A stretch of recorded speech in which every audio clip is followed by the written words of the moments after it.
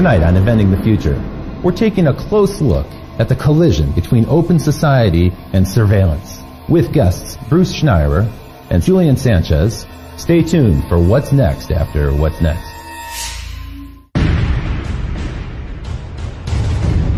$100,000 BC, stone tools. 4,000 BC, the wheel. 9th century AD, gunpowder. 19th century, Eureka, the light bulb. 20th century, the automobile, television, nuclear weapons. We choose to go to the moon in this decade and do the other thing.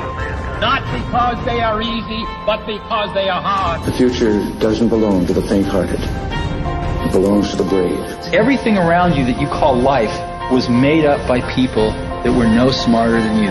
And you can change it. You can influence it. You can build your own things that other people can use. People want their technology to have a sense of humanity. They want it to understand me, you specifically. We have 3 billion new minds coming online to work with us to solve the grand challenges.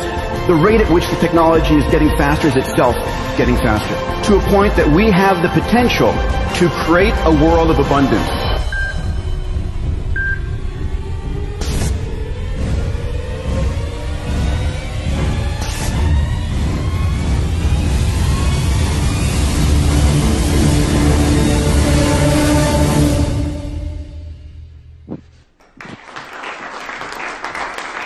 Thank you. Thank you. I'm happy to be back here tonight with Inventing the Future. You know, tonight's show is a little bit different than our usual show. Usually I come out and I talk about technologies that get me really excited, things that are coming in the future that I think hold great promise. Tonight it's going to be a rather different perspective, because it turns out that the digital technologies that so delight us and brought us so much abundance in terms of information and new ways to communicate, new ways to share ideas, well, those technologies also have a dark side to them. And we're going to take a look at that tonight. It turns out that these technologies that are in use around us right now, for instance, you're probably familiar with the idea of a hacker who might be going after your password to your social network account, or maybe your credit card information or something like that. But it turns out that they have a convention in Las Vegas, yes, just like any organization, the Black Hat Conference. And in 2011, just a couple years ago, one of these hackers presented a paper where he proved that he can actually wirelessly hack into an insulin pump or a heart meter and actually hack it from a distance. In a way, he could send a jolt to that person and commit the perfect crime by killing them in a way that would be totally undetectable. That's a scary thought, and some of the manufacturers are already working on cloaking technologies to prevent that from happening. Just last week, the National Intelligence Estimate was published, and this is a document that details how China has a massive sustained campaign underway right now to hack into multinational corporations. And as it turns out, more than 50 corporations are under almost constant assault in this way. More than 50 corporations per week are hacked into at an average of almost 2 times a week. Their internet defenses are successfully penetrated. So this is a real present threat that's happening. And it's not just the overseas threats that are happening. This technology is starting to pervade our life. It's becoming actually scarily commonplace. There are already companies, retailers, that are experimenting with cameras that'll track you as you walk into the store, and they'll compare your face to face images that have been tagged on Facebook, this facial recognition technology that's so prevalent, not just on Facebook, but also Apple and Google and other companies have promoted. And that's not all. Some companies are starting to use this in a way that I feel is almost unfair, where in a job interview situation, a corporation may demand that you relinquish your Facebook credentials or your Twitter account so that they can get a better understanding of your habits and how you communicate and who you're connected to. And that's a little bit Orwellian, I think.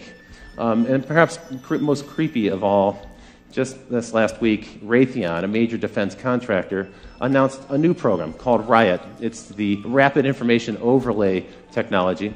What this allows them to do is assess in massive scale people's behavior in social networks so that they can predict future behavior. And this starts to take on a kind of creepy sci-fi theme.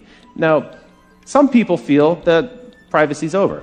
Just a decade ago, the CEO of Sun Microsystems, Scott McNealy, said this. He said, "You have zero privacy anyway, so folks, get over it." That's the world that he envisioned.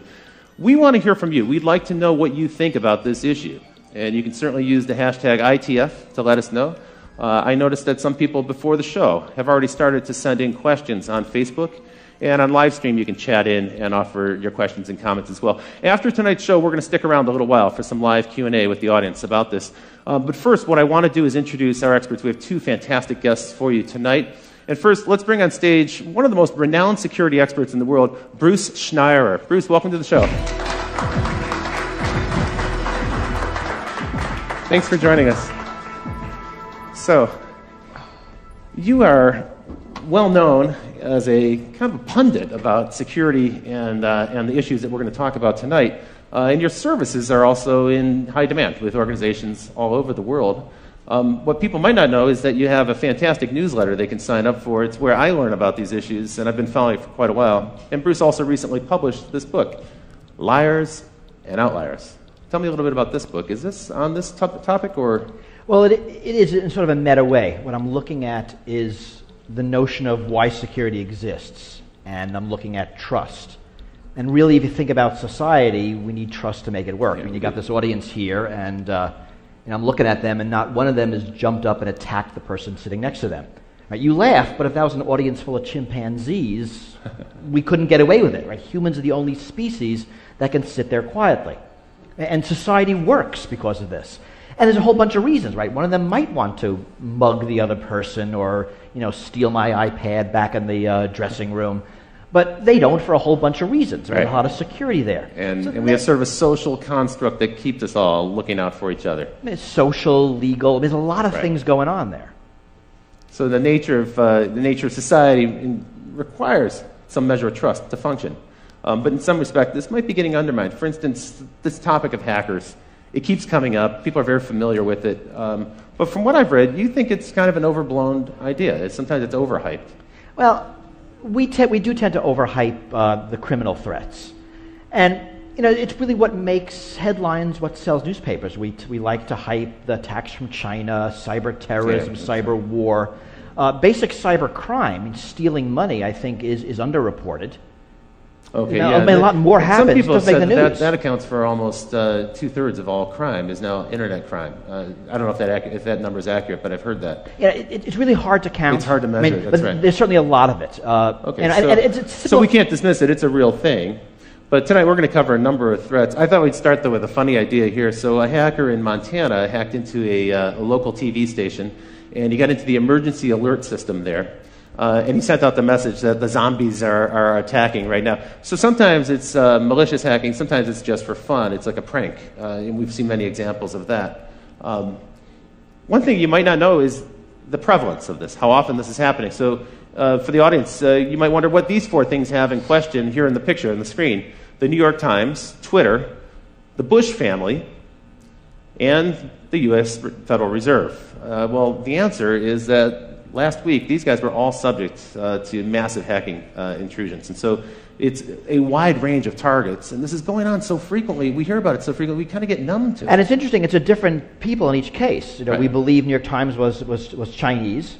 The Bush family was, I think, politically motivated. Federal Reserve was the anonymous group, so was some kind of political statement. Twitter, I don't know. Let's pretend it was a criminal. Right? You've got an array of different threats here. So the paranoia is justified a little bit when we hear about the hackers, but let's turn to another subject, which is these Chinese intrusions, because we heard so much, coming out of Davos, we heard so many companies grumble, complain, and in some ways they were a little bit ashamed to admit that they have this problem, kind of a growing problem, that they're being hacked constantly. And it seems to be true. I mean, everyone's pretty much hacked constantly all the time. There's a lot of hacking coming out of China, largely politically motivated. The attack against the New York Times, the attackers were looking for names of informants, right? A very political thing, presumably for government reprisal. We don't know if the attacks were done by the government, they were done by independent people working within China with nationalistic so we use ideals. The word China. We don't know. It sounds like it's the government. There's no way to prove that allegation. It actually is no way to prove it's China. One of the problems we have is you don't know where attacks are coming from. You can't trace an attack backwards. Often when we know from other channels. One of the things that's most chilling about that New York Times hack is that more than 50 computers were actually penetrated, and they stole all the passwords, which means that it's probably likely that some of those computers have a Trojan horse in them somewhere, or a back door that's been opened up where they can come back in any time. Well, it's hard to tell. If you read the reports, and it turns out everyone gets hacked, but if you hack the New York Times, you end up with a 2,400-word newspaper article about it. So we know a lot about this. Okay. They say they caught it early. They let it go on for a couple of months to track exactly what was happening. They knew where all the back doors were, and they closed them. Were they perfect? We have no idea. They think they were, and they look like they did a good job. We don't know, but that certainly is a problem. The Wall Street Journal admitted they were hacked as well. The New York Times and Wall Street Journal, you know there are going to be others. Yeah, that's true. Some that might not have even realized it. And some companies couldn't really reveal that information. A newspaper can because that's news for them. Well, but it's also embarrassing. In a lot of cases, if you're a bank, if you're a big company, you admit this, your stock price might go down, you might lose customers. That's right. So yeah, customers worry, how safe is my data, how much can I rely on this partner? Now, some people characterize this as cyber warfare, and I've actually read where people say, we have a massive cyber war that's underway right now, and it's the US versus China, but other countries are involved as well. Iran, sometimes they mention Israel or France. How serious do you think this cyber war concept is? I think a cyber war is largely rhetoric. I mean, it's not war. We know what war looks like. Right. I mean, this is espionage. Yeah. It's not a military action that involves guns and bombs and people dying. The cyber war rhetoric, I actually think, is largely put in place in the U.S. by government corporations that are profiting from it. Right? The U.S. Cyber Command announced last month that they're expanding from 900 people to about 5,000 people. Oh, so if we bang the drum of war, we can kind of stir up people and get support for a massive expansion. Because you think about it, we're really weird with war. We love to use the word war when there's no war. War on terror, war on crime, war on drugs. We love rhetorical wars. We hate using the word war when there's an actual war. We'll say anything else other than war. And this is confusing. So metaphorical war is accepted, it's politically acceptable. But what's going on here has kind of aspects of both. So the war on drugs is clearly not a war. Right. These cyber attacks, well, there's some kind of stuff going on that involves militaries. And it involves nations in some respect, and they're spooks, so in a way it is kind of a war, but it's a shadow war. My fear is that we're in the early years of a cyber war arms race. That there's a lot, and not just China, the U.S. too, NATO, other countries, we're pouring a lot of money into cyber attack, cyber defense. It's a huge growth industry. That's true. And if you think about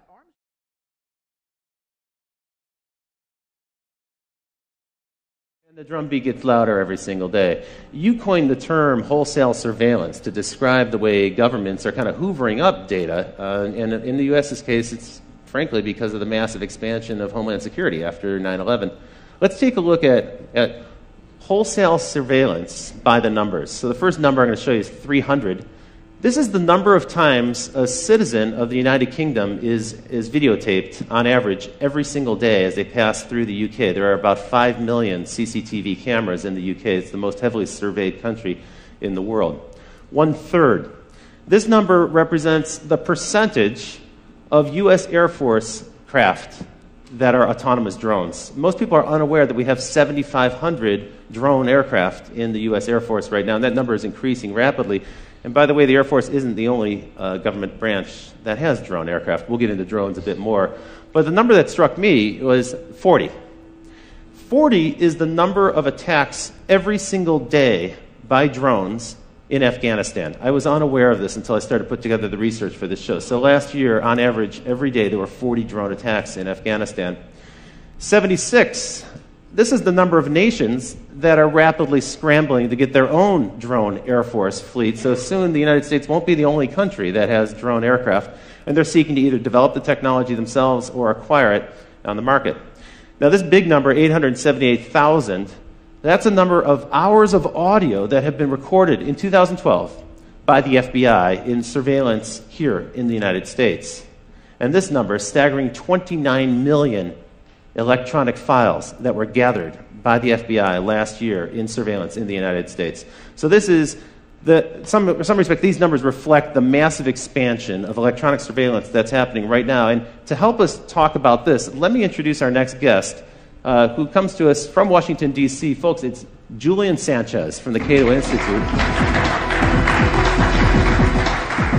Hi, welcome to the show. Thanks for joining us. So Julian, you actually have been covering these topics on the web as part of your responsibility at the Cato Institute, but also as a journalist for some time. You're an expert in the subject of privacy and law and this electronic surveillance. As far as anyone can be. Okay, well, that's a rapidly evolving topic. One of the things we talked about earlier today, and we're getting ready, was the expansion really began after 9/11. We had kind of a state of emergency. And my observation is it's a permanent state of emergency. It doesn't seem like there's any end in sight. Well, that's right. It's not a conventional war where you beat the enemy and then they're gone. It's a war, in a sense, on a concept terror. And as long as there are angry young men somewhere who hate the United States, there'll be a justification for that threat. As long as we keep lobbing in Predator drones with Tomahawk missiles, we'll probably create a whole new generation of terrorists who wish to... We don't seem to be running out. Yeah, that's right. Now, tell me a little bit about Homeland Security, which really is a relatively new thing, but that's been the locus of this big government expansion. And what they really did was they combined a whole bunch of different government departments together under one mandate. Tell me a little bit about the growth of that and then some of the other organizations. Well, that's one part of it. The DHS gets a lot of attention. They're perhaps the most visible in the form of TSA, the people who are groping you as you get on a plane. It's really, though, I think, not the biggest expansion of the surveillance state since 9/11. The problem is that a lot of this stuff happens below the surface. It's hard to get numbers, frankly, about a lot of the activity that's going on. Ron Wyden, senator from Oregon, has been trying to get data from the National Security Agency about how many Americans they've got in their database, and they essentially refuse to provide even an estimate. They say they can't even provide a ballpark guess as to how many Americans are sitting in their database, and that's a database that is enormous because they're actually required them to build a multi-yottabyte data center in Utah to store the products of the 1.7 billion communications they're intercepting every day. A yottabyte, by the way, is about a quadrillion gigabytes. They don't actually have a higher unit than that. Crazy. So one thing that's happening, we talked about this earlier, is that the price of storage has dropped so much that we can now do something that's totally unprecedented, which is store everything. Right. So in the past, if you were going to do surveillance or wiretapping, you had to be kind of selective about it because there wasn't a way to record it easily. But now they can, and they can also do analysis later, after the fact, to find out if there was any evidence of a crime or even a pattern that might suggest illegal behavior. Well, I mean, this fundamentally changes how surveillance works. Yeah. Right? We're used to how we see it on television, follow that car, right? That's surveillance. That's right. But now it's follow every car. And actually, it's follow every car all the time, and we can follow that car 6 months ago because we've saved the data. Right. So surveillance changes. And it's, in a lot of ways, it's not because of malice. Computers produce data. Right. I mean, whenever you use your credit card, your cell phone, your computer, data about what you're doing and where is produced. That's right. And as data storage drops to free, as data processing drops to free, it's easy to save it. Why not save it then? And so you have companies saving it, like a Facebook, a Google.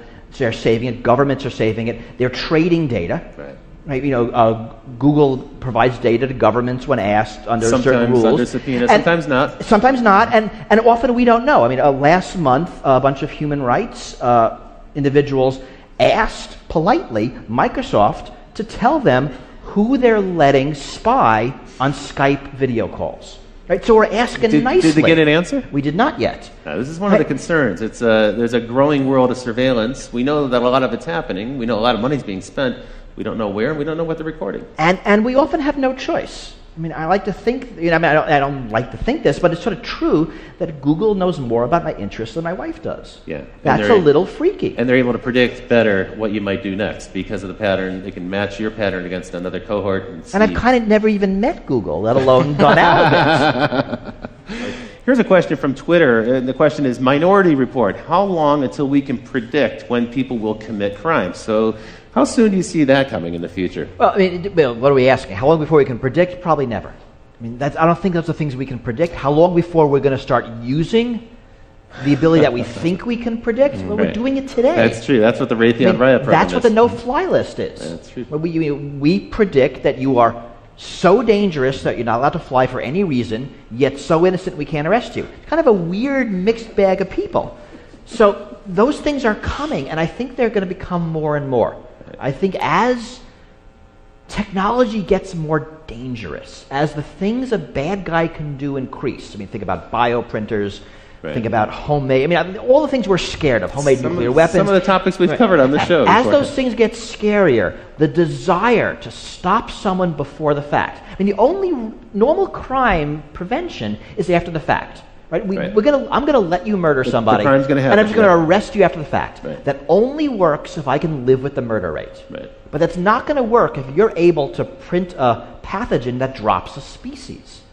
So there will be an incredible push for this before the fact. Preemptive strike. Right, which is the minority report type of future. It's going to be lousy. It's not going to work. But people are going to want it. Arguably, that's what's going on in Yemen today, right? So we now, last week... Signature strikes. Exactly. NBC released this, purloined document from the attorneys that basically gives Obama a permission slip to go ahead and assassinate American citizens off U.S. soil using a robot in the sky.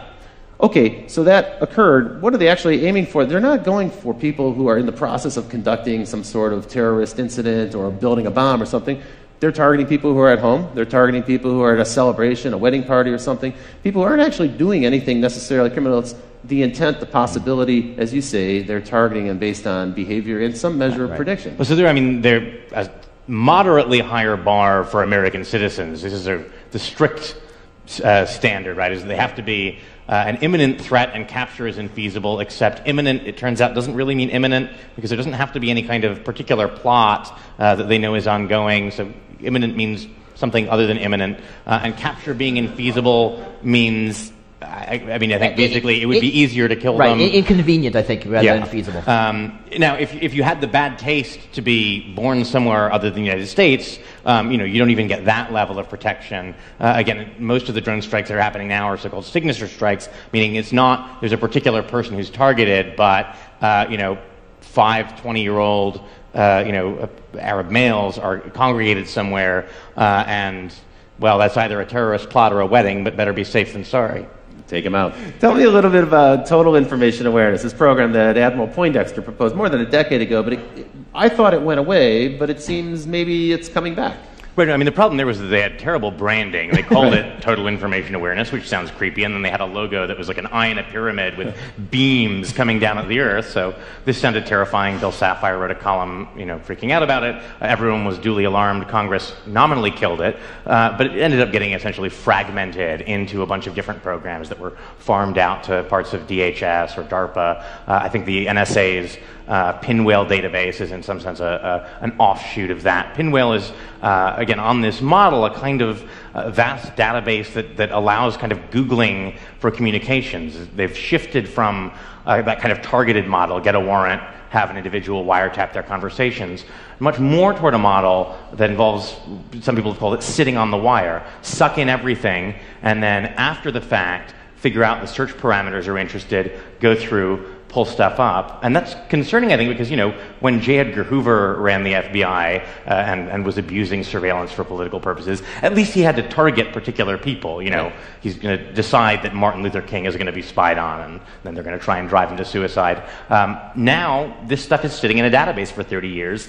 If they happened to sweep you up and then in 10 years you're running for Congress, someone can after the fact decide you're worth scrutinizing. It's even conceivable that behavior that's legal today could change in the future, and there'll be some record of it, and that could be embarrassing on one hand, but it even might be that after the fact it's illegal. Or even not. We all do things that are embarrassing because we're human. Yeah.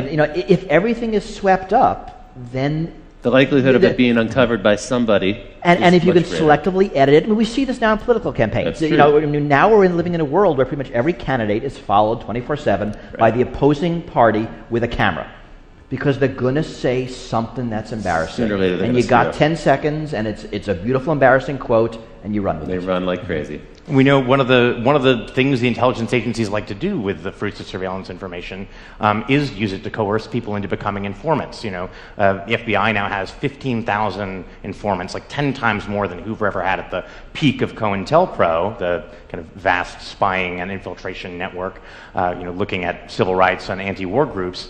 And one way to do that is to say, hey, we found out that you're having an affair. Why don't you spy on your mosque for us? There was a case here in Chicago, a guy named Ibrahim Mashal, I think. They said, look, we know that you had communications with a cleric in the Middle East. They were innocuous, but that's enough of a pretext to get someone put on the no-fly list. If your business requires you to travel, that's a huge obstacle. And they said, well, we can get you off the no-fly list if you're willing to cooperate, if you're willing to tell us what people are saying at your mosque. And he's actually currently now suing the Justice Department over this. So the information is gathered up in this kind of broad sweep, sometimes without a warrant. And in any case, warrants are targeted at an individual. Here we're taking information wholesale, as you put it, hoovering it up, and then it's analyzed later. And then if something embarrassing, awkward emerges, now they've got leverage on somebody. It might not even be illegal activity, as you point out, but it's leverage to coerce them into cooperating with the government and doing the government's bidding. And this is our government. Now, I'm assuming that this is happening all around the world, and probably in countries that don't have the same due process and constitutional rights and privileges that we have in this country. And I mean, it's certainly true, and we know that U.S. technology is being exported to totalitarian regimes for varied purposes. Government of Syria, government of Egypt, government of Iran. We know those technologies are being used to identify people who are blogging, who are tweeting, anti-government. That's right. After the Arab Spring, it's almost a certain bet that every authoritarian government now has a system in place to track those people who are outspoken, bloggers, tweeters, and so forth. Now, Bruce, I put this picture in for you. So why don't we go to this picture full, Ken, if we can show this to the audience. It says, premises protected by a false sense of security. You coined the term security theater. And tell me a little bit about that, because this is how most Americans experience the federal government most frequently now. Is as we go through an airport, we get an encounter with a federal official, right? I mean, it's actually amazing that for most of us, the way we interact with national security is the TSA at airports. Yeah. So security theater is security that looks good but doesn't do anything. So a great example is, I don't know if people remember, right after 9/11, if you were flying, you saw National Guard troops at airports. They were just after security checkpoints. They were on a rubber mat. They had uniforms, carrying a big gun. They were like 20. I mean, they were kids. Those guns had no bullets. Because, I mean, right, they were kids. They would this would be dangerous. That's right, security theater. It looks good. It might make you feel better, but it's not gonna do anything. Has the TSA program been effective? I mean, are there that many people trying to smuggle weapons on airplanes? Are they going to repeat the same attacks of 9/11? You know, so it seems not. I mean, I always think of the game this way, right? It's sort of us versus the terrorists. So we screen for guns and bombs, and the terrorists use box cutters. We take away box cutters, they put a bomb in their shoes. We screen shoes, they use liquids. We limit liquids, they put a bomb in their underwear. We have full body scanners. They're going to do something else, right? This is actually a dumb game. It is dumb game. Right? It's like shutting the gate after the horse is gone. I mean, so the smart game is you pick your attack, I pick my defense, and we see who wins. The dumb game is I pick my defense, you look at my defense, you pick your attack to bypass the defense, and right? So it seems that the TSA has largely been irrelevant, and they will talk about their success stories, and it's how many knives they take away, and they found somebody wearing a fake army uniform, and they confiscated a snake. I mean, this stuff is actually on their website, and they're proud of it. They used to show some of the confiscated weapons in the early days, but I think that's tapered off now because most people have learned don't bring a weapon. Or people do forget. I mean, people do bring guns on airplanes because they forget. It is kind of weird. You'd think everyone would know by now. But also, people buy souvenirs, and there's like a knife in the wooden statue, and they didn't realize it. That's true.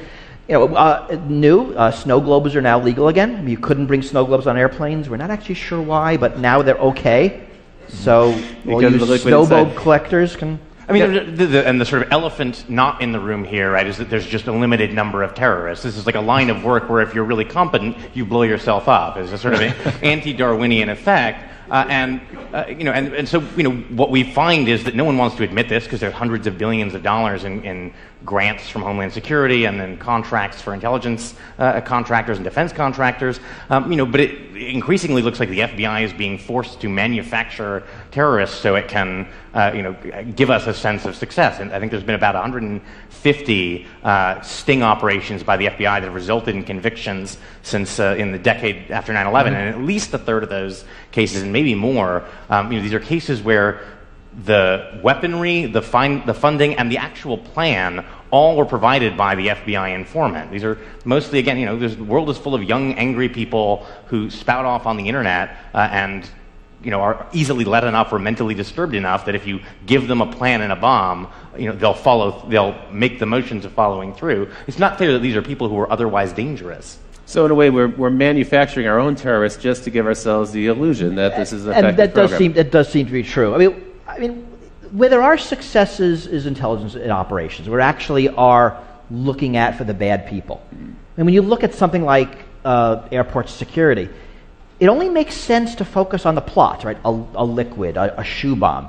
If plots are few and targets are few, right? If all we do by spending billions on shoe scanning is to force the terrorists to make a minor change in their tactic, right? We're wasting our money. Yeah, and we're wasting everybody's time. And that's fundamentally the problem. Right. And it's inefficient on a massive scale.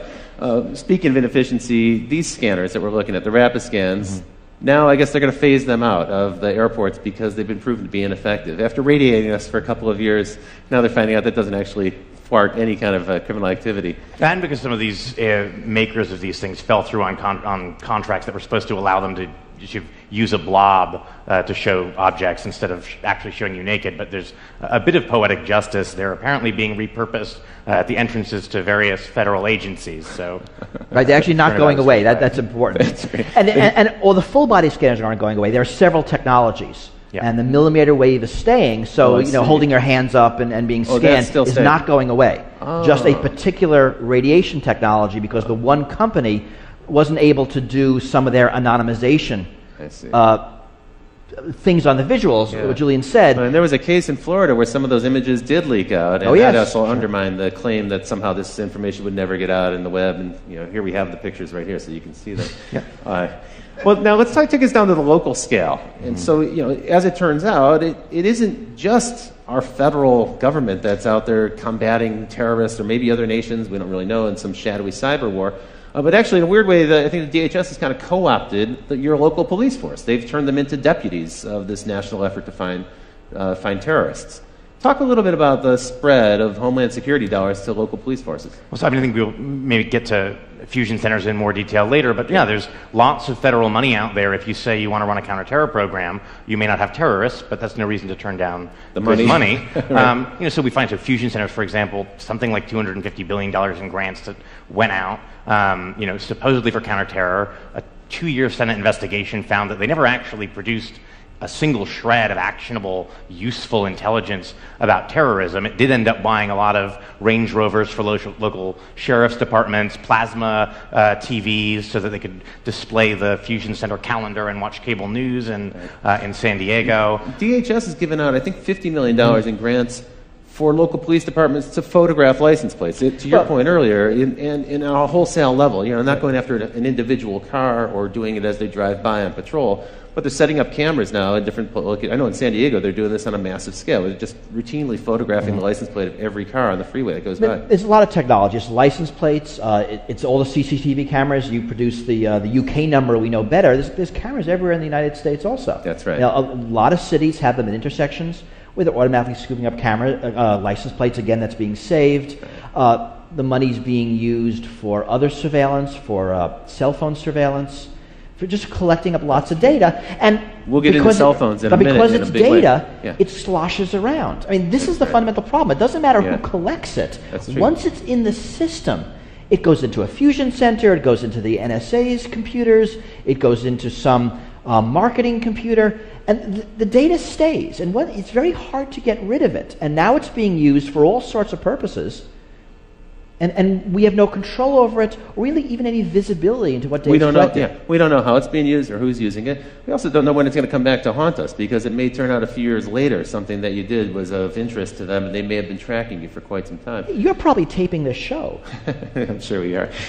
So there are billions at stake, and it's a rapidly growing business. We know now that the surveillance business itself, just that segment of it, is now something like a $5 billion business outside of government to private corporations. I thought it might be nice to take a look at the snooper market, take a look at all the devices, some of the devices that are on sale. For instance, the Watchhound, which allows police forces to listen to cell phone conversations the same way you might if you were using, say, a radio band scanner. So you can actually tune in to the cell phone conversations. You probably didn't think that people could hear you when you're talking on your cell phone. In fact, that's widely available. These are widely in use. The Stingray. Stingray, this is an interesting device. It can be mounted in a van, in a police van, and driven around a neighborhood. And if they're trying to find a particular individual, even if that individual is not using his cell phone, what it does is the Stingray pretends to be a cell phone tower, and so it'll find that phone, connect with it, and then they can drive a few more blocks and eventually triangulate the location of that particular phone. So they can find you with your phone. In a weird way, your cell phone is like a little spy that's in your pocket, leaking out information about you. And then Cellbrite. This is the one that troubles me the most. So for a routine traffic incident, moving vehicle violation, you can be pulled over by a policeman. And if you have your cell phone on your body, or if you're using it when they pull you over, then they have the right to take your cell phone, and they plug it into this thing, Cellbrite, and in just about 2 minutes it can download everything that's on your phone. Now think about that. That technology is actually accessing my whole life in my cell phone. You're with the Cato Institute. At this point, I need to disclose that the Cato Institute is known as a libertarian organization, a libertarian think tank. What's your take on this device, this Cellbrite? I mean, are you outraged by this? This is a little bit of an intrusion. Yeah. I think it's the question, of course, is whether this is actually something that happens routinely. We don't know what a court would say about a situation like this, but certainly the setup is there. The Supreme Court has held that it's not just felonies that a police officer can arrest you for. It's any crime, including not having your seatbelt buckled or a traffic violation. It's up to their discretion whether to perform an arrest. And then once they've decided to arrest you, there's a Fourth Amendment exemption for searches incident to arrest. It's certainly not beyond the realm of possibility that they could decide that that is covered within the scope of a search incident to arrest, and effectively use a pretextual stop to gather a full record of your electronic life. I've also heard that when you enter the U.S., sometimes Customs and Border Security will do the same with laptop computers, cell phones, and so forth. And usually, you're right, it's for an individual of interest to them. Not necessarily a suspect, but it might be someone we know of, documentary filmmakers and volunteers who work on organizations, even people affiliated with Aaron Swartz.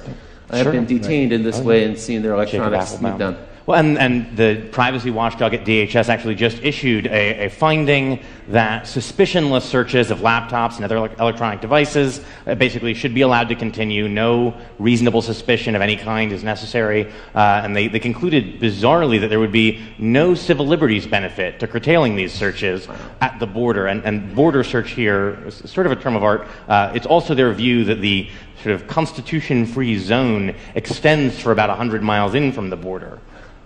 And the Constitution-free zone. Not a phrase I'd heard before. Remember that this is all temporary. I mean, so what's the outrage here? That my phone has my email, my contacts, my calendar, my life. Potentially my credit card information could be stored. But think about what's really happening. I have a smartphone. It's probably that Google has my email, my calendar, my contacts. Right? It's just in a convenient cell phone shaped package for me to carry around with me. You're right. If the police wanted it, they could just go get it elsewhere. That's true. I mean, so data's moving around. One of the problems with these debates is we always focus on one thing. We focus on cameras, focus on cell phones, we focus on CCTV. Whereas the problem is everything put together. Right? It's not drones, it's drones with cameras. It's not drones with cameras. It's drones with cameras and face recognition, the ability to track between different drones and day-to-day, tie that back to databases so you can see in real time from a drone everybody's name and income level as they walk around town. This is a terrifying prospect. In a way, getting your data from the phone is super inefficient because, one, the person knows that you've done it, probably. They see you, plugging their phone into something, and you have to only get one person at a time's data. What a drag. Unfortunately, since a series of sort of misguided rulings from the late 70s, Fourth Amendment doctrine is that once your data is in third-party hands, once it's Google or Facebook holding on to it, in principle, that's now their business records. You've surrendered your Fourth Amendment privacy interest. And so a lot of that data that we naturally expect to be protected by the Fourth Amendment's requirement of a warrant issued by a judge isn't protected in that way and can be gained. People are totally unaware of that. That actually pertains to your Gmail account, for instance, which is stored on Google servers or any other but pretty much everything these days. Cloud computing, we have our pictures somewhere, our emails somewhere. All of our data is very rarely on our devices now. It's really elsewhere because it makes a lot of sense. But now As Julian said, the rules no longer apply that protect them. In a weird way, our protections, our First Amendment, Fourth Amendment protections haven't really caught up with the 21st century. Not even close. And the technology is evolving much faster than laws ever will. Let's bring it right back home here in Illinois. You were shooting the show here in Chicago, and you may be unaware that right here in Illinois there are 91 organizations working on counterterrorism efforts. And what's interesting about that number of 91 is that more than 3/4 of them didn't exist before 9/11. So these are brand new organizations that are involved in some way or another in surveillance. That's why we call it Illinois, the land of surveillance. Welcome to this place. What we happen to have here is 2 fusion centers. You talked a little bit about these. Here's a really ugly diagram from the government. It's non-confidential, so it's been released for us to show to you tonight.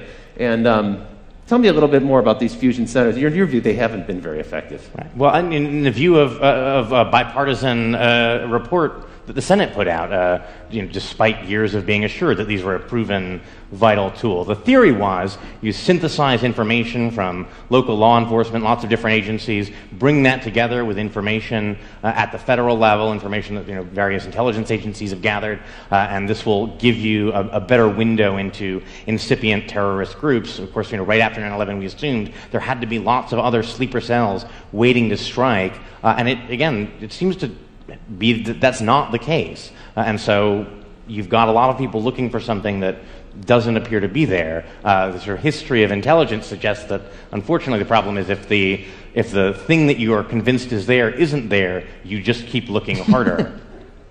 That's true. And redouble your efforts and argue in the future. We need more resources to go after this. One of the funny ironies that I think has emerged here is a statement that actually was made by Julian Assange, and we put on this picture here. We got this picture from the web, but it's actually worth zooming into. So if we can put this on screen for the folks at home, you have Julian Assange of WikiLeaks, and he's saying, "I give private information to the public for free, and I'm a villain." Meanwhile, Mark Zuckerberg of Facebook, well, he's taking your personal information and he's providing it to private enterprise for money, and he's the man of the year. Your take on this is slightly different, I think. You're not going to go with this parody 100%. Well, it's funnier than it is true. I mean, right. Just sort of for reasons of greed, basically. Zuckerberg wants to keep your information, so the corporations have to keep coming back to him to target their ads. You give out all that information, they don't need you. But these companies, and it's not just Facebook, it's also Google, it's also Apple, they're subject to literally thousands of subpoenas and these really creepy national security letters. Yeah. Can you tell us a little bit about that? Because I think a lot of people are unaware what an NSL actually is. So national security letters, they're a tool that existed in a much more limited form before 9/11, were in a series of stages expanded. They allow FBI agents, basically the head of any one of 52 FBI field offices, to authorize without judicial supervision or approval the seizure basically of non-content telecommunications records and financial records. And financial records now has been expanded to mean any record from anyone that uses money, essentially. And Obama, when he was campaigning, said he wanted to do away with these. He wanted to do away with national security letters being used to seize sensitive information about people who are not even suspected of a crime. They're really used in a kind of 6 degrees of separation way to say, well, we have one target, let's look at everyone they're friends with and let's look at who they're emailing and what websites they're visiting, so we can get a kind of social graph or pattern out of it. Actually, in 2010, the Obama administration broke Bush's record for the number issued. It was about 26,000, only pertaining to Americans. And the number of people affected, it was more than 14,000. Again, that's only Americans, and it doesn't include national security letters for basic information, like, who is associated with a certain IP address. This is only more detailed transactional logs. So there's no warrant, there's no judge involved, there's no secret court that you have to go to. You don't have to show any evidence. In fact, you can use these to troll for evidence and then go back to the court and say, well, now we've got the evidence we were looking for thanks to the NSL, and now please give us the warrant so we can go after these people. And there's a lot of belief that's happening. And to Google's credit, they will say quarterly how much of these they're getting. I mean, they'll tell us. They don't give us details. Twitter has also pushed back, right? And even some telcos have, but not our very big ones. They seem to have kind of been co-opted by the government. A lot of companies will not tell us at all. how many of them they get, whether they comply, how much they comply. It is all very secret.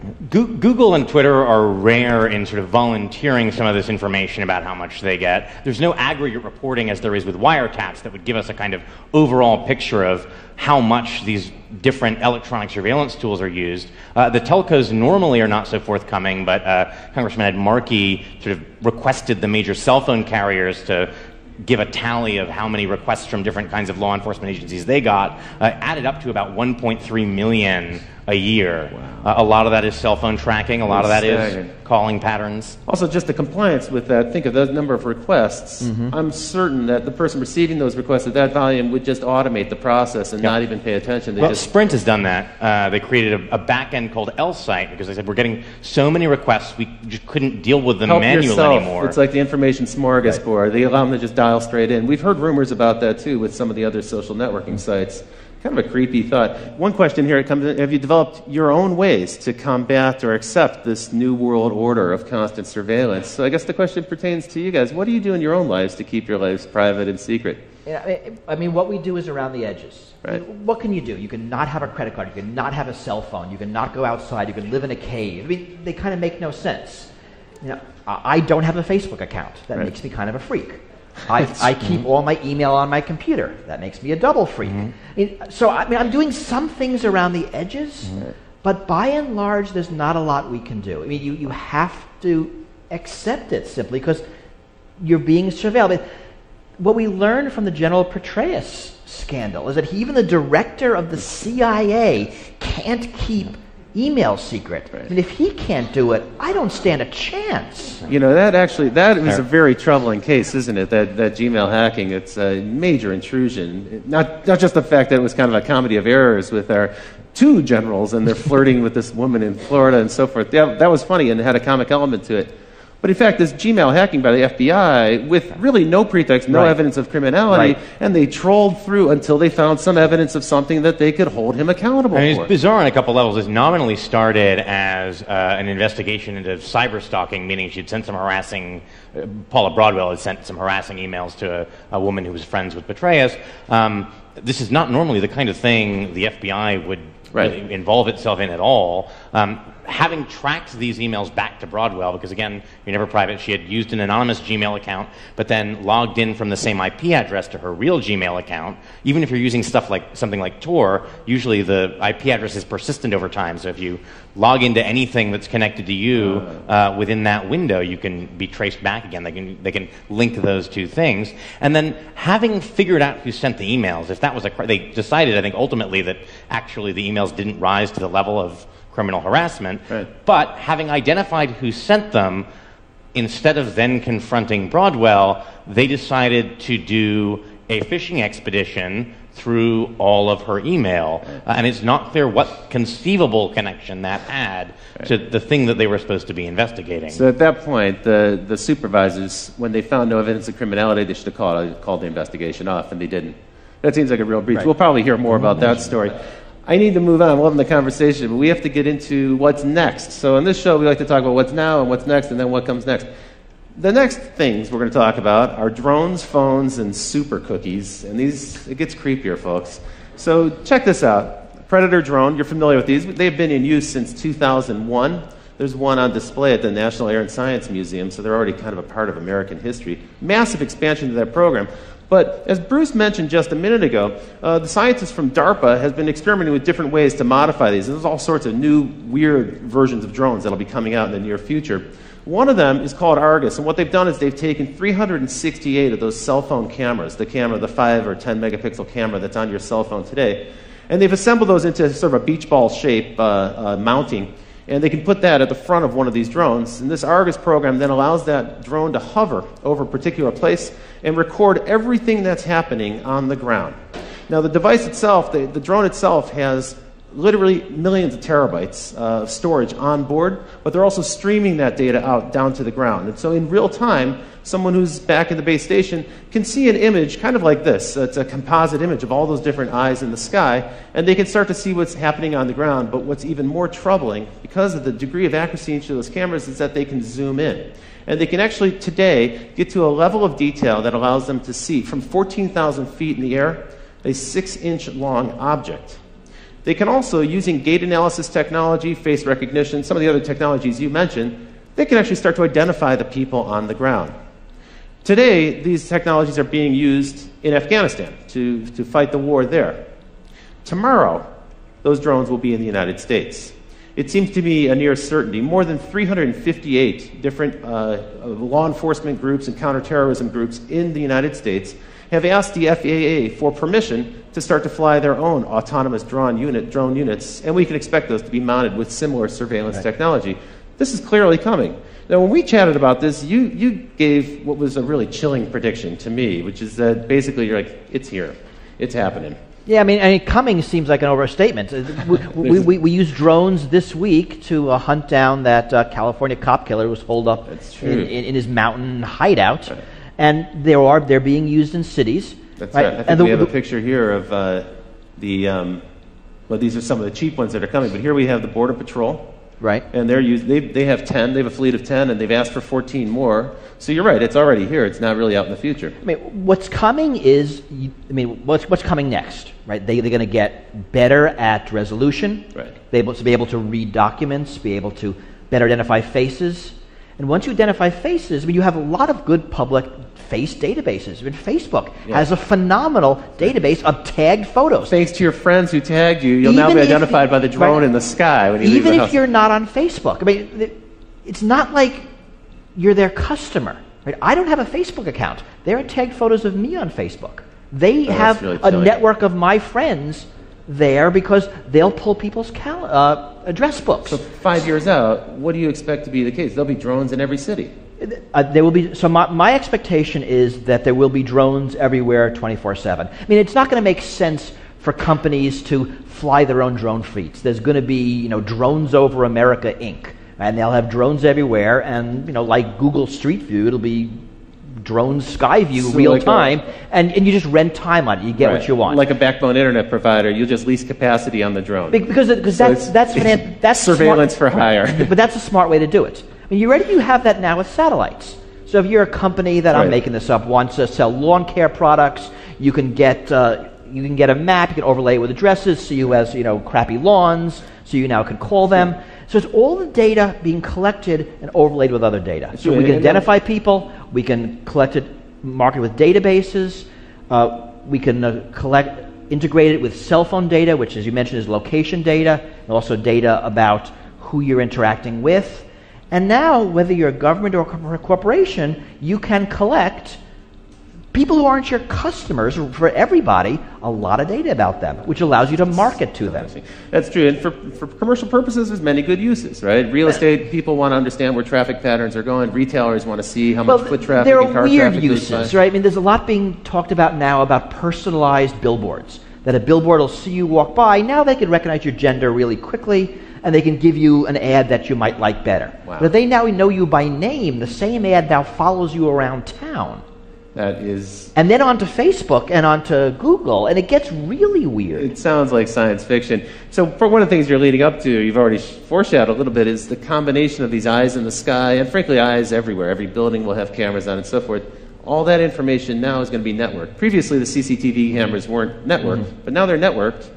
And we can cross-reference that with your location data. So your phone in your pocket, as I said earlier, it's a spy. It's really like little brother is watching you. You're carrying little brother around with you. That's leading us into this wonderful new world of behavior tracking. This is the white-hot center of online advertising at this point. It's the hottest field for online marketing, where we can actually kind of predict patterns of behavior, predict who we can market to next, some of the things you were just alluding to. Tell me a little bit about super cookies. Here we've got a goofy picture of super cookies, but this is actually kind of a creepy new development in browser technology. Well, so the idea is that people have started to catch on it. Some of them at least. Right, it's actually not that new. Right. Oh, that's true. You clear out your cookies so you can't be tracked online. Yeah, we're familiar with that. You clear but it turns out there's a lot of cookies. other ways you can do that. There are plugins like Flash that allow separately data to be stored that can be used for tracking purposes. And there's stuff like browser fingerprinting. Your browser sends a lot of information about how your system is configured, and it turns out that very often that's enough to uniquely identify you, the sort of precise combination of different search system history, settings. the websites that you visit, and so on. Even things like the fonts on your computer. I mean, computers tend to have fingerprints that uniquely identify them. What we're really learning is, and it's worse on something like a smartphone, that it's really, really hard, probably impossible, to not be tracked. That even if you do all the things right, enough happens around you that the data is being collected. Right. And then, of course, once it's collected, and it's you don't know where it goes. Right. It's the future of advertising. Even the Magic Kingdom is using a kind of technology. This is an example from Disneyland where your family can have a RFID bracelet, a little radio frequency tag bracelet that they can wear so your kids can run around Disneyland and you can kind of identify them. But that's not the only people who are watching. It turns out Disneyland loves this because they can now track traffic flows within the theme park, and they can see if you're spending more time in Tomorrowland than Frontierland and so forth.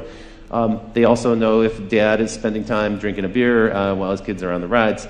It also means that the different Disney characters can greet you by name because they'll see your name on some device that they're holding, and they can actually say hello, which for parents who've taught their kids not to talk to strangers who address them by name, this starts to create kind of a weird situation. And I don't know if not to talk to strangers applies to giant ferrets. That's right. Cinderella. Yeah, right. But not really a stranger. You know, my feeling is that this type of technology seems innocuous. Oh, come on, it's Disney. How bad could it be?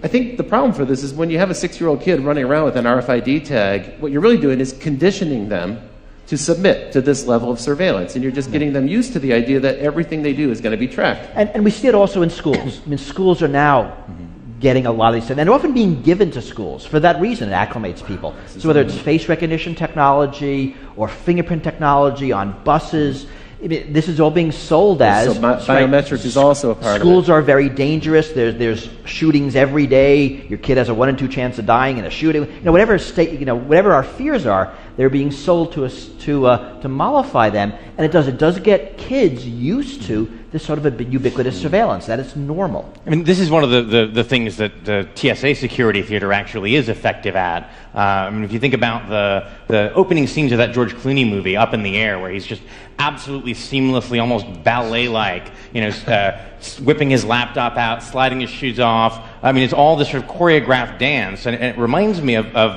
this idea that of the French philosopher Michel Foucault talked about, that there's forms of surveillance that create docile bodies. That by being observed, that we are trained to follow the path of least resistance, which is to say, train ourselves to automatically go through the procedures that expose us to the TSA guy with the least amount of hassle. I mean, they do a good job of encouraging this, right? Well, you don't have to go through the naked scanner. You can instead get terribly groped. Well, no, the easier thing to do is submit to the naked scanner. And it's a form of training. That's true. I think that's very true. You know, I was a young man. I had the opportunity to live in Berlin, and I spent time in East Berlin and East Germany and elsewhere in the East Bloc. And this was the one thing I took away from that experience, is when you live under constant surveillance and you don't know who's working for the government, they all might be spies, you never really know, people become apathetic and they stop trying. Well, but also, you change. I mean, I remember in the years of 9/11, I'll be talking to a friend on the phone, and we say something because we're talking about security, and one of us says, wow, I hope the NSA isn't listening. We both laugh because it's a funny joke, but the conversation changes. That's true. The fact that you might be observed in all things changes how you act. It makes you less of a free person. I mean, there's probably less crime in East Berlin, but you didn't want to live there. You sure didn't want to live there. One of the sadder things I remember reading in the New York Times reporting on the NYPD's sort of Muslim infiltration program was there was a student union at, I think, Columbia or another New York university where they had posted in the room where the Student Muslim Association met a sign saying, please do not discuss current controversial politics in this room. We don't want trouble. And that doesn't seem like a healthy environment for a free society. Right. Please keep your free thinking at home. Don't bring it here. And unfortunately, you don't know these things to their gut. Freedoms are hard to value. You only value them when they're missing. When they're gone. That's really true. And more than a decade ago, Phil Zimmerman, the creator of Pretty Good Privacy, he said he likened personal privacy to the environment. He said there's going to be a time where it becomes kind of a privilege for a certain group of people who can afford to have access to it. Okay, so that's pretty scary and pretty depressing. I don't want to end on a dark note like that. I guess the question is, what can we do? What are some of the things we can do? Now, we had some encouraging news, perhaps. The mayor of Seattle recently decreed that there will be no drone surveillance in the city of Seattle. Perhaps that'll start to roll out on a local level. More cities might follow. Some people are starting to hack together their own way to avoid police surveillance. Here's a kind of homemade version of a license plate scanner avoider. And when it comes to face recognition and face tagging, there's an artist in the UK who created a series of makeups that you can purchase. And if you put these makeups on, they look a little funny, but what you can see in the picture here is it makes it difficult for a computer to recognize your face as a face because it actually distorts the image for the computer. Who knows, maybe in the future you'll see some people walking around with that or some kind of tattoo. That artist is Adam Harvey. He's actually introduced a fashion line, which we have here, and we'll show a little bit later on. Marley's got a few of them over there. Here are a couple examples of these. It's a little fanciful, maybe a little hypothetical at this point, but these are garments designed to help you protect yourself from surveillance cameras, from thermal scanners, and from surveillance cameras. And you can see they might even have a chance of bringing the burqa back into style here in the Western world. One thing actually that they sent out I thought was probably had some use to it, which is this bag. It's a little case for your cell phone, and when your cell phone is inside of it, it doesn't emit any signal, no signgle can get in, nobody can track it. Well, because nobody can call you either. That's true. It's like, you could just turn off your cell phone and save $100. Tell me a little bit about this act. So this is an act that was proposed by Rand Paul of Texas, right? This is the Preserving Freedom from Unwarranted Surveillance Act. It's a big title, but actually kind of a neat principle. Yeah, I mean, the only possible member of Congress who I could ever say might go a little further than I actually would is Rand Paul. The idea here was to require a warrant, a full-blown Fourth Amendment probable cause warrant, anytime law enforcement or intelligence wants records about you from a third party like Google or Facebook. Not just the contents of communications. Federal law sometimes allows those to be gotten without a search warrant, although courts are increasingly saying the Fourth Amendment requires it. He wanted to say all records, your IP logs, your basic subscriber information, everything would require a full-blown warrant. That seems like a little much. I mean, they need something that they can get first so they can build the evidence they need to go to a judge for a warrant. But it's actually a very hard question where to draw those lines. What is sensitive information? Because even something like an IP address or email headers can reveal stuff about your political associations, which the Supreme Court has said is protected under certain circumstances. You can't force a controversial political organization like the NAACP to reveal who their members are to the government. That's a pretty tall order. But unfortunately, this bill died in committee, yeah, right? I mean, the bill and all of the technologies you talked about, if you think about it, they're really around the edges. When you think about what we can do, the unfortunate answer is kind of not much. And these things are happening. There's a drone lobby. There's now a big surveillance technology lobby. I think what we can do is what we're doing here. We need to talk about the issues. We need to make people aware of them, and we need to agitate. I mean, this is going to require real social and political change. We're not up for it now. The hope is that we will be eventually. I quite agree with you. Note that the Paul bill was one of several that got shot down as the FISA Amendments Act, which empowers the NSA, was reauthorized. A lot of this stuff was a lot milder. So a proposal that the NSA has to make an estimate of how many Americans are being swept into its database, shot down. A proposal that before, if they're doing foreign collection and they sweep up Americans and they want to search for a particular American, they need a search warrant for that, shot down. It's sort of troubling how little will there is. Who's doing the shooting down? Like, who are these senators? Everybody is. Everybody. It's not anybody in particular. Bipartisanism is alive in Washington. When it comes to stopping legislation. The problem is there isn't the political. I mean, if you think about who won, you're going to go against the police. You're going to go against national security. You're going to go against corporate lobby. There's not a lot of power arrayed against these things, and that's why this is hard. It's a giant issue. Well, it's time for me to start to bring the show to a wind down now. We will have an open Q&A afterwards. I hope you'll stick around for that. But now it's time for me to talk about what's next after what's next. And folks, it's simple. You face a difficult choice ahead. We have to decide what kind of society we want to live in this country. A society where we can expect a reasonable degree of privacy, or a society where transparency is forced upon us without any possibility of resisting it. That's a decision we're going to have to make. We do have the ability to hold our elected representatives accountable. We do have the ability to speak up and object when corporations impose some transparency or on forced surveillance upon us that we don't wish to have. And we have the ability to speak up. So it is forums like these that give us the opportunity to have that kind of an exchange.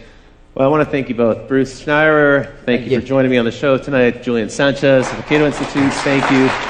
Be sure to check out Bruce's book, Liars and Outliers. I want to give a big shout out to the crew here at Live Lab. And Barry, thank you very much for making this show possible. It's been a pleasure doing the show with you. And a big, big shout out to our live band led by Paul Wertico. Strike it up, Paul. Let's hear it.